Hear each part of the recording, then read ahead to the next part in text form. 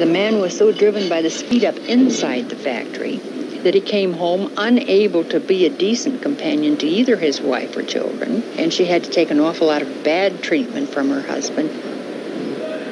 When a person is driven beyond human endurance, you become just so resentful inside yourself, it's got to spill out somewhere. Very often the men would go to beer gardens to release all of the tensions and the threats they had received inside the factory. Their wives would be home just crying their eyes out because the money was being spent in a beer garden.